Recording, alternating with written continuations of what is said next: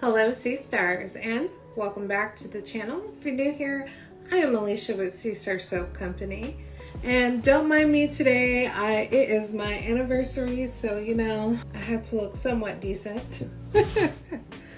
I almost never get dressed up for anything because I'm constantly working, but I've been better nowadays about making time to do things. But anyway, this is going to be a continuation of our sugar scrub vlog. This is my dream sugar scrub. So I was experimenting with this one, and the consistency of this scrub is nothing that I ever felt before. I had my Patreon, Rebecca, try out the recipe. She couldn't even describe it to me. I want to say it's like a Play-Doh scrub, very moisturizing. It holds its consistency and it is very pliable. I love this scrub. So if that's something that you're interested in seeing, stay tuned. Okay, so for my dream sugar scrub, in phase A, we nixed the xanthan gum in this recipe, and I kept the SLA as a surfactant, and then now we're gonna add the cocoa bentane. Now I did keep this because I liked the suds it created at the end. And if you guys know, when you see the recipe, phase A is very comparable to the moisturizing sugar scrub. Now we add the sodium lactate, we're gonna add our glycerin, and I believe I decreased the glycerin amount just a tiny bit. It's always good to have a humectant in anything that comes into contact with your skin, because we want to draw moisture to the skin. You don't want anything that's going to be too dry. Once you have everything in phase A measured out, go ahead and mix this. You'll get a light marshmallow type of consistency.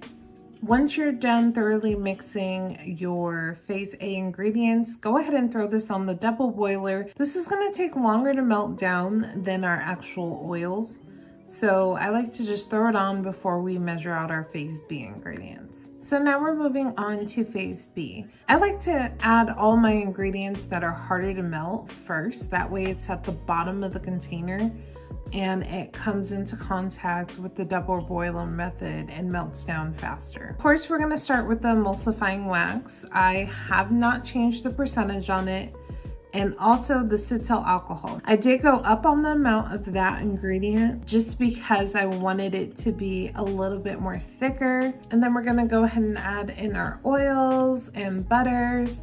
And if you know, in this recipe, I did add avocado butter as well as coconut oil. I did keep shea butter in there. I find that when I put shea butter into my sugar scrub recipes, that it does keep the sugar scrub soft.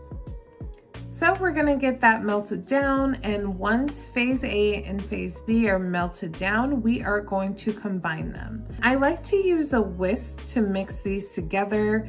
I am not gonna use my emulsion blender just because it has the cocoa bentane in it. We don't want this really sudsy now. So using a whisk or spatula to mix it up is a lot better. Now you will get a lotion type consistency with this, which is what we're going for, and that is an indicator that this is going to be very moisturizing. So once this reaches a temp of 110, I'm going to add in my preservative, vitamin E, and fragrance oil. So my preservative I love using is Optifin. A lot of makers struggle with Optifin, but I believe it's the temperature that you are adding the Optifin at. So if you notice that your emulsion is breaking, that oils are seeping out, you possibly need to raise the temperature that you are adding the Optifin in. I notice whenever I have the AC going and my mixture is cooling fast, I need to add the Optifin when it's at 120 degrees. We're gonna add this to our mixture and let this mix for about 5-10 minutes just so that it's well incorporated. Once it's mixed well, we are gonna add in our sugar. And for this in particular scrub, you guys will note that the amount of sugar is less. And I did make 2 of these batches, so at the end I will show you the difference between using more sugar and the one with less sugar. Okay, I'm gonna break this in half and then add in my colorant. I picked a Stormy Blue Mica that I got from Brambleberry for this one.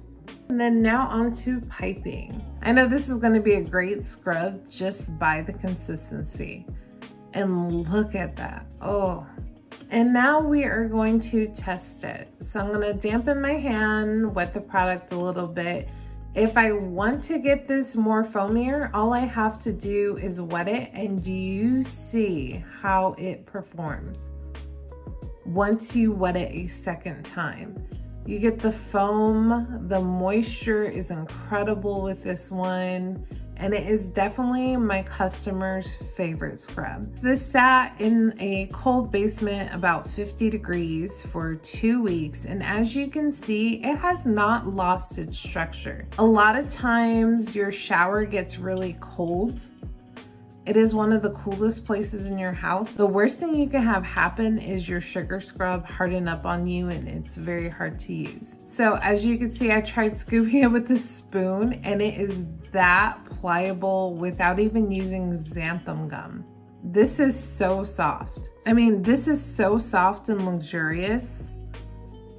It's just so amazing. And even though this product is very pliable, I can roll it up into a ball and it keeps its structure. This scrub was me using less sugar. Well, we're gonna move on to the second batch I did with a lot more sugar, and as you can see, it is a lot thicker.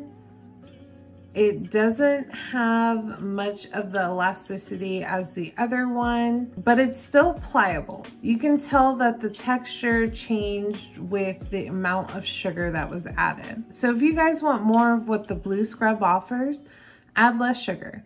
If you like a more thicker scrub, chunkier scrub, go ahead and add more sugar and it will come out the consistency of the green scrub. I hope you guys enjoyed today's video. Don't forget to like and subscribe, and I'll see you on the next one.